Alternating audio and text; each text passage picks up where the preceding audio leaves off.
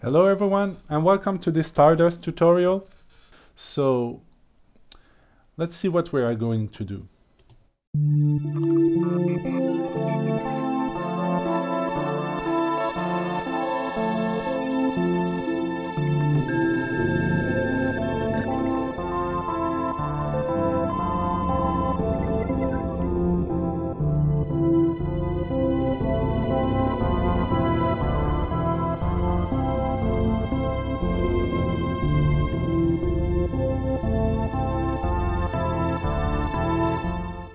I went for a title sequence style, but you can greatly use it for UI and tech things like this one. So I made this one for just example sake. As you can see, it's a 3D brain with revealed by this effect, this mask effect. Okay, so let's see how we can do this. You open After Effects. I assume, of course, you've got Stardust. Go for a full HD and 30 frames per second and 10 seconds duration. So let's create a background and let's create the Stardust layer. Okay, use Stardust and here we go. So at the beginning, of course, like any particle system, you've got nothing because they are not born yet. So just scroll, like let's go to 5 seconds, for example. Okay, so we've got our particles emitted. Here in Stardust, you always have a panel that allows you to manage your effects with nodes. So with the nodal links and stuff. Okay, now we have an emitter that is a point here in the center and particles that are emitted, of course. So for the type of emitter, we want the particles to be emitted from a 3D model. So we'll use objects to display them. Here, when you select object, you've got object properties. Click on it and load your model, your 3D model. Okay, so now we've got a 3D model that's where the particles are emitted from, but we don't see it at all. So for the first thing we need to do is reduce the speed to 0 so that they stay in place. You can kind of guess there is a model here.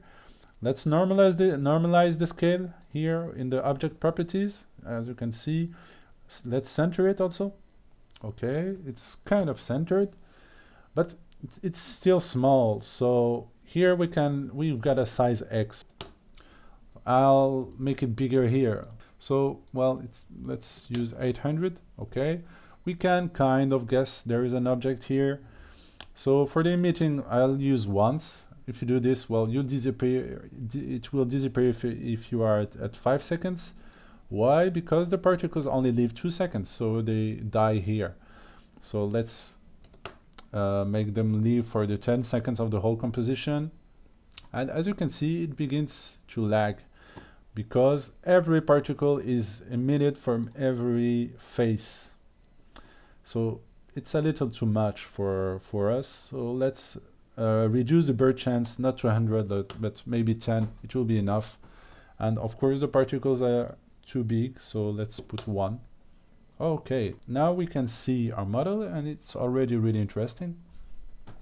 Okay, so starting, you can see the holes I did here. So if we put a camera and a null object to control it, make it 3D. Okay, now we can just check around what's happening. So you've got your 3D model here.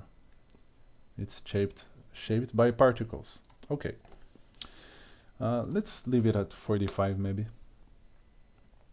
Okay, so now we have our model. We are in full resolution. So what we want to do now is replace the particles by 3D particles. So for this, what we can do is go to particle shape and use model. Okay, so if you want to use a model as a particle, you click on this model tool and connect it to the particles. Now the model will be emitted from each particle. So the model source, we don't use a file. You can use a file if you want to for example, use any 3D model you want, but we'll only use primitive. And so we use cubes. They are still small for the moment. Let's put like 4, 4, 4. And segments, we don't need much. Let's use 1, 1, 1. And bevel segments too, we don't need much, 1. Okay, so they are a little bigger. Well, we don't really see if they are 3D or not. So some small thing we can do is like go to the render settings in the Stardust effect and turn on the ambient occlusion. As you can see, now we have some shade between each particle, and this is we understand also that our model is inverted. So let's go again to emitter and let's flip the direction in the object properties. Let's flip the Z axis. Okay, now we have it. So I can maybe just put it on this side like the video I did. Okay, now we really can see what's happening here. So our 3D model is mapped by cubes, and we have some shade that shows us what's happening here. So here let's give them some depth. Okay, like 16 or anything. As you can see, it's like we're extruding the model, but we're extruding each particle. And it's what I like about this effect. There's some kind of voxel effect to it, you know, like pixel art but in 3D. I really like this kind of things. So maybe 20 here. I like round numbers. And then, okay, we have our model. So how can we reveal parts of the model? There's something really nice. That's the field effect. Let's first create the layer map. It works like the trapcode form layer maps. So this composition, let's call it Stardust, and let's create a new one. Maybe 2000 by 1000. Okay, so what happens here? Let's do some examples here. If we have a white solid, let's call it layer map or map, or deform map, anything you want. And let's put it here. We don't need to see it. Okay, so, well, let's leave the model for the moment and only use the particles. So for the field, you've got many things. You can use a black hole that attracts particles. You can bend objects and stuff. You can even use an object. You can experiment so many things with this. But for the moment, let's use only maps. So maps opens these details. The type of map we'll use is a layer. So the layer is deform map. Okay. Nothing happens. That's normal. So what we want to affect is not the opacity, but the size of the particles. And for this, we need to map it through like maybe XZ, I guess. Well, we can simply try. Well, of course, nothing happens because why? We have a white solid. So if we have another one that's black, so the white reveals and the black hides. So if normally we won't see anything. Yeah. Okay. So if we, for example, just use 50% of the width, now we will have a hole, as you can see here. Okay, so let's just reduce it to 20 and let's see. Yes. Well, this is already interesting.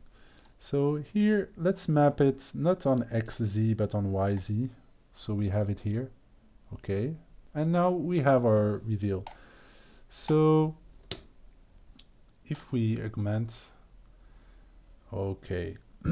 As you can see, if you go, like, for example, to 90%, as you can see, we've got some problem here. So let's keep it to 100 so that we can just use it. And well, I think it will depend on your model. If you export something big or anything, maybe it will work this way. So let's keep the normal size, and what we will do is just zooming on the model. Minus 600 maybe. Okay.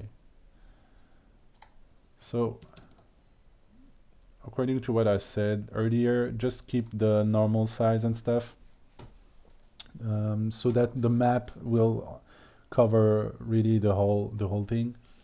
Okay, so if we just disable it for the moment, just see our model. Okay, so let's get back to the deform map and just see the potential we have here. So, okay, we have turned off like 90% of the things. Of course, we don't want to do this. What I want is some kind of, as if it was generated by the computer or anything. So what can we do here? It's use turbulent displace. I wanted to say turbulent noise. Okay, so for the turbulent noise, the fractal noise, we can use blocks just to, we can use 1 complexity. We don't need much. Let's keep it to 3. And okay, so if we do this, what happens now? Well, let's just bump up the contrast for the moment. So we have white values here, so that will show the model, and black values that will hide it. So we've got already a glitchy object model.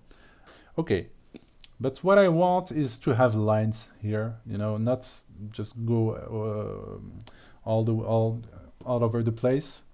So for this, I would just use mosaic to reduce the resolution of my blocks. So if I use this, for example, I will have like square things, as you can see here. Let's keep it 45 degrees. Okay. We have this kind of things. So if I want only one line, just one vertical block. Let's bump up the contrast to 500 maybe. Maybe too much. But what I would like to do is have like 20 stripes. Okay, so we have our main effect here. So let's animate the bars. So let's put time times 100, so it will be animated, as you can see here. And the other thing I did, well, we did this, but as you can see, the blocks are oriented. See, maybe you see it here. Or as you can see here, they are all oriented toward the center. They are not like here, they are all going towards the same direction. Of course, it's an interesting effect, but if you want to achieve the same kind of result I did, so let's, yeah, so the particles have a really interesting property, that's the rotation property. With the rotation property, you've got something called orient to, and you can orient it to anywhere you want. So the particles can be oriented. So let's we can use, well, let's create a null object. You can use anything you want, but I call this null object look at, make it 3D, and as you can see, it's in the center here. Okay, just leave it here, and orient particles. So if you tell your particles to look at a null, starting with, well, it's already done, but let's just, well, it takes all the nulls. So if you want to be sure, just give him the name of your of your object. So what happens here? We can't really see it for the moment. So let's, oh yeah, let's connect back the model. Okay, this is kind of weird, but again, it's always interesting. It's too big. Oh yeah, because I reduced the size of my model, so it became really too much. It's still too much. Let's put it 0.4 maybe, 0.4 and 10. Well, 10 seems too much again. 4. Yeah. Again, these are things to experiment. Let's leave them to 4. And what's funny is, yeah, well, why not play with it? Let's just say 1 and move 200 pixels in a random fashion. What will happen here is that you will have moving, well, no, quarter resolution is too much, but they will be moving and they will follow your null object. And well, with this we made the main thing. We used a 3D model, we mapped it with the 3D shapes. Well, it's only primitives, but they do the job. We use some kind of scan effect here with a layer map. Here you can do anything you want with this, and we oriented the particles towards some place, you know. So as you can see here, well, let's leave it like this. You understood that we can move the object. Okay, so starting from now, it's only fine-tuning and color correction and all things like this. But starting from here, you can do anything you want.